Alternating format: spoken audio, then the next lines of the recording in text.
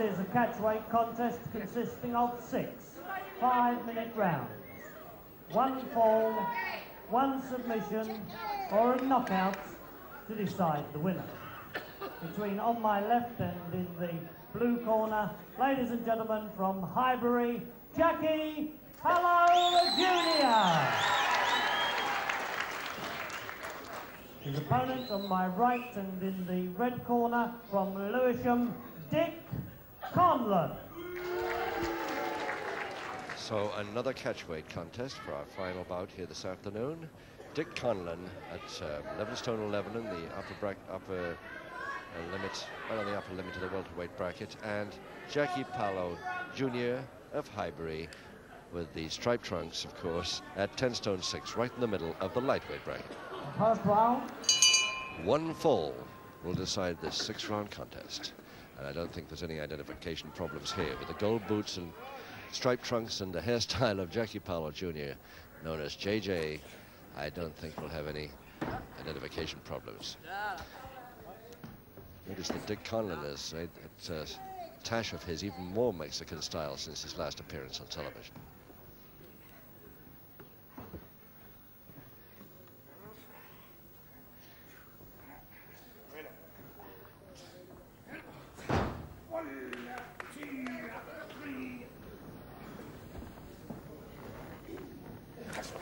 Yeah. Bring him in.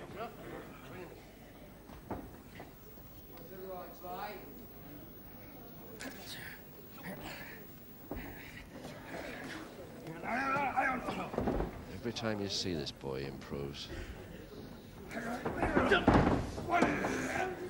Because he's had a great teacher. His father started him off in this game at 7 years old, but quite seriously. He's an amateur wrestler.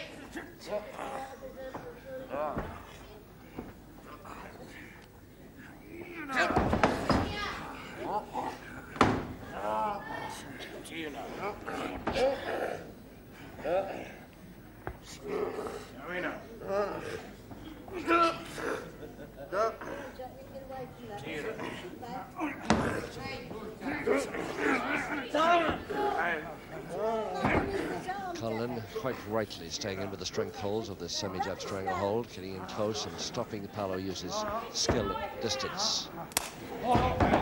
As the counter is the same.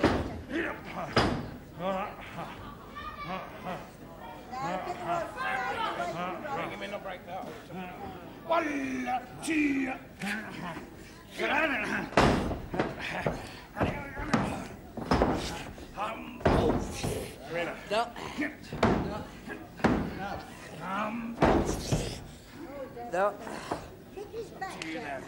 Conlon with a stone and 5 pounds weight advantage here in this catchweight bout. It's a heck of an advantage. Advantage of height as well as the weight. Obviously strength along with it. JP Jnr. of course got a lot of extra speed on his side if he can get loose to employ it. No. Nope. Yeah.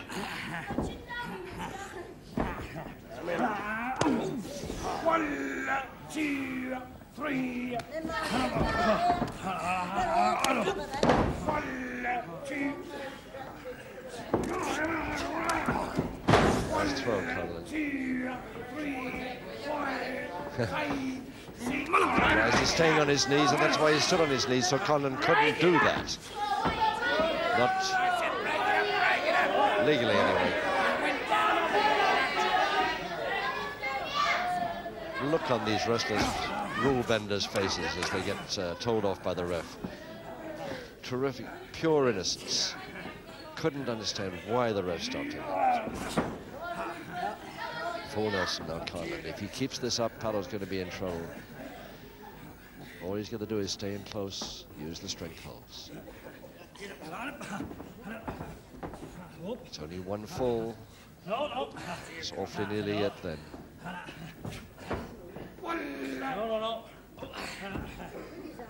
1, 2. 1 minute to go in round 1, and Pallo coming back again with a counter with that backhammer. Still on underneath there.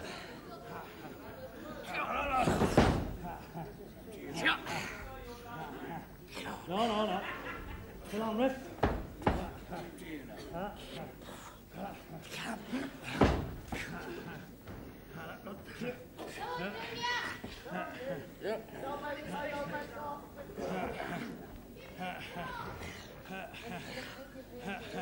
Still got half a minute, Conlon, or a little less. There's a double backhammer on there. One held with Pallo's legs and one with the right arm.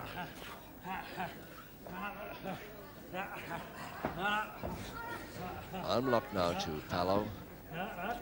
10 seconds.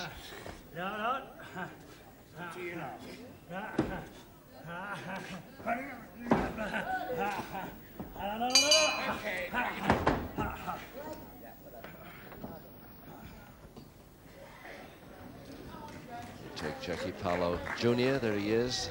Pallo fans will be interested to know, and some of the small towns in this country, that both his father and himself will be appearing there quite a lot in the future, because so many people have asked him to appear at their own local halls, and both Jackies are going to do this in the future, and I don't think we're going to see him quite so much on television, either of them, from now on for a bit. Which, of course, is very good effort on Pallo's half, but we'll miss him on the small screen.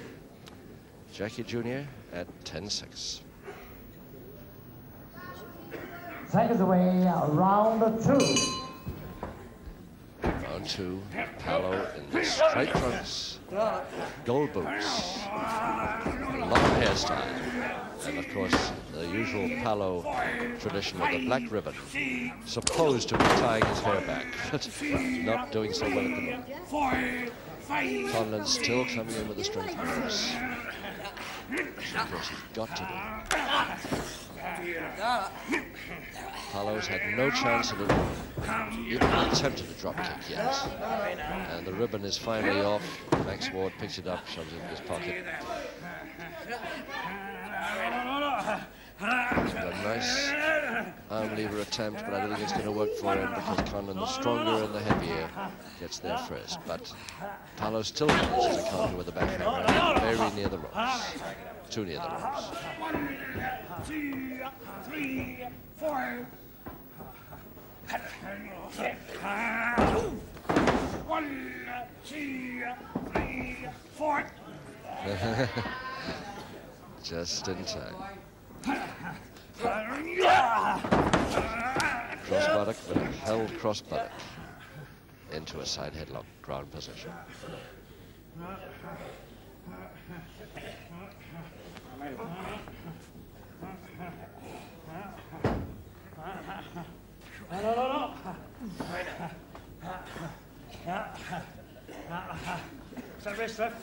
With a single finger interlock, they're doing extremely well to have stayed this long with this much bigger man. Considering it's close in all the time.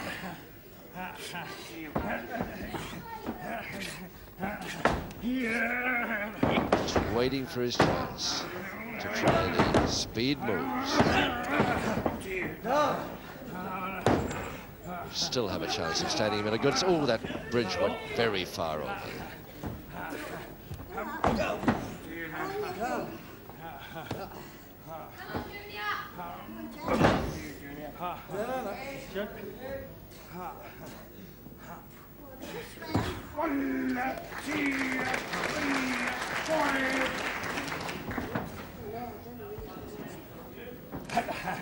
Dick Conlon, an underrated wrestler. I don't know why we don't see more of him.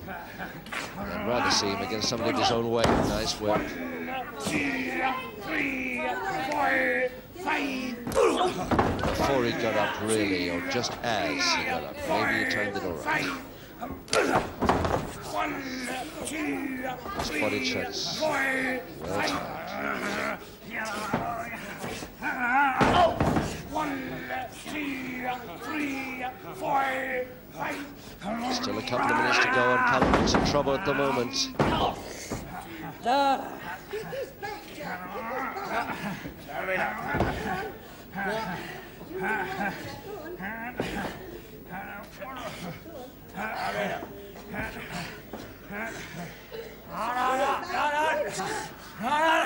Forced him to let go anyway. Face bar.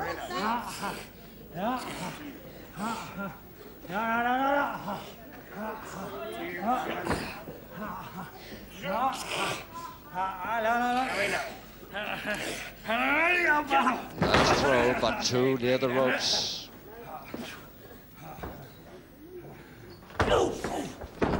First distance move that JP Pallo Jr. has been able to execute really. The butt from the distance.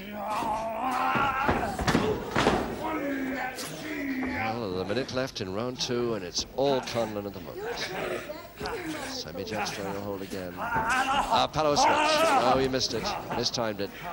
Tried to switch the posting. Gets another body check for his pains. Had not too good a landing outside there, but he's okay. He'll be back. No time at all.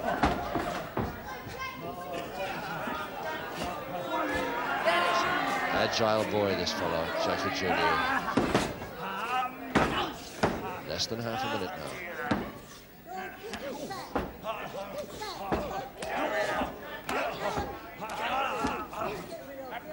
Conlon says that's enough of that for the moment. Releases.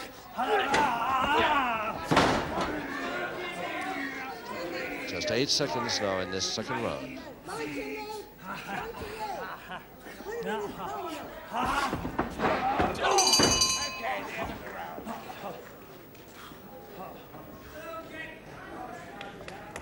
Well, a couple of flying headbutts and that last one coming just before the bell, ending round 2. And Conlon, I'm sure if he was still the round was still on, he wouldn't be lying there, but he's just taking a bit of a breather. Not really troubled for too long by it.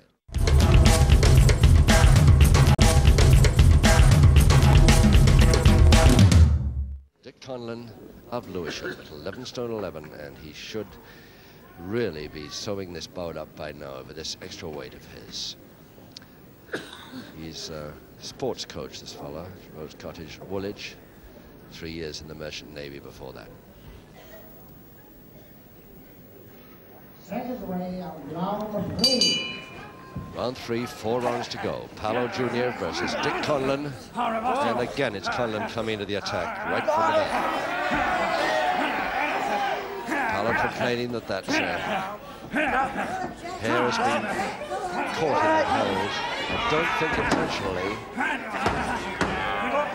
But whether it's intentional or not, Conlon doesn't intend to let go.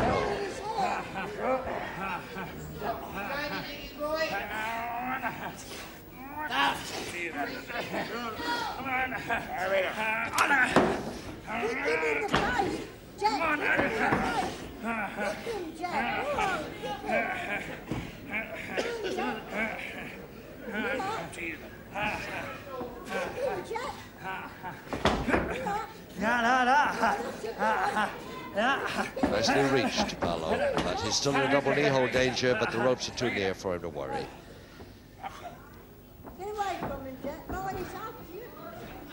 That's a good one. Finally, a distance move that comes off a nice uppercut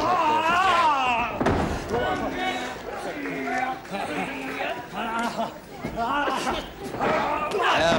Finally the butt. Finally the beautiful drop kick there. Landed a tiny bit low for him. He can do better than that if he gets a wee bit higher. But that's what we've been waiting for Pallo to do.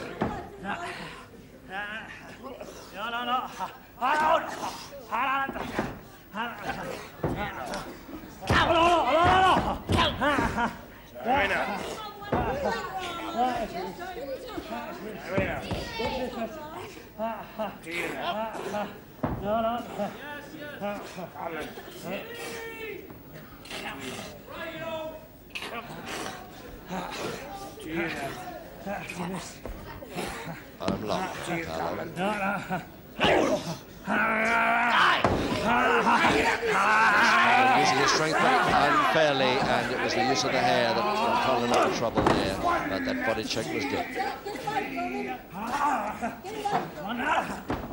1, 2, 3.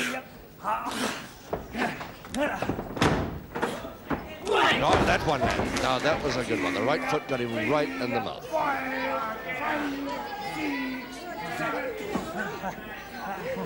Nice side punch inside there. The ref didn't spot folding press. Nicely spun out. Just in time.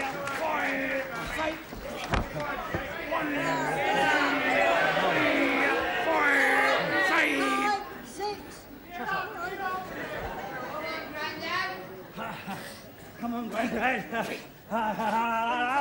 Over the top for a double leg Nelson. Oh, really felt that one, didn't you? 1, 2, 3, 4, 5, 6.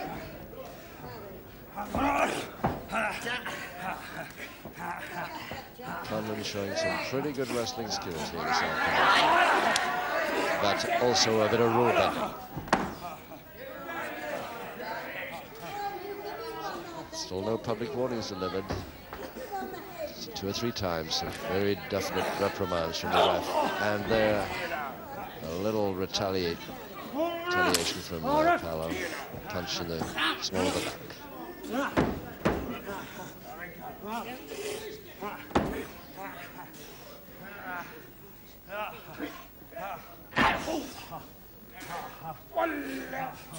Well, Pallo's released now. He can't continue until his man gets up. 1 minute to go. Again, the hair pull by Conlon brought him down.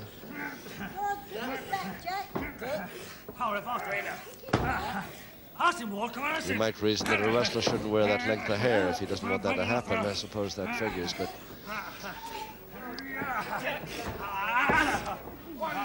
don't always come up against the rule benders. Don't know why Conlon needs to resort to it. 30 seconds, round 3.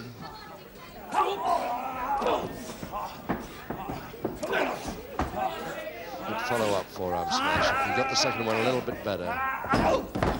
1, 2, 3, 4, 5, 6. No, Pallo won't fall for that. On the bell. I'm on the floor, you see. That's a foul. 7. What's your foul, Pallo? You thought you dead. Well, Pallo said he didn't fall for that one. This boy, who, of course, is part of the tag team, the famous Pallo tag team. Haven't seen them on television for a bit together. He turned pro at the age of 18. That was in June '71. Trained, of course, by his father and started, believe it or not, at the age of 7, really seriously. He was a dresser for Brian Ricks, this fellow, for a year. So he's also worked on stage with Ronnie Hilton and Bob Monkhouse and Dickie Henderson in his time. So quite an experience. Seconds away on round 4. Round 4 and 3 rounds to go. No score because 1-4 decides. Dick Conlon versus Jackie Pallo Jr. It's Pallo Jr. coming back quite a bit now. Jr. in the stripe trunks, and then the third one is landed. That was the second good one, but the third one. Just getting a little tired of having his hair pulled. Oh, the bloody box a minute.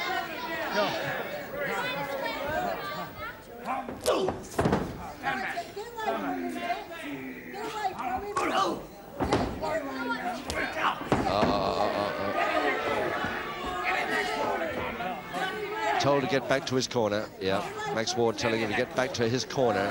It's to deliver a public warning. Ladies and gentlemen, in round 4, the referee has given his first public warning to Dick Conlon. Of course, the referee, exactly what should be done, sending him back to his corner to deliver the warning.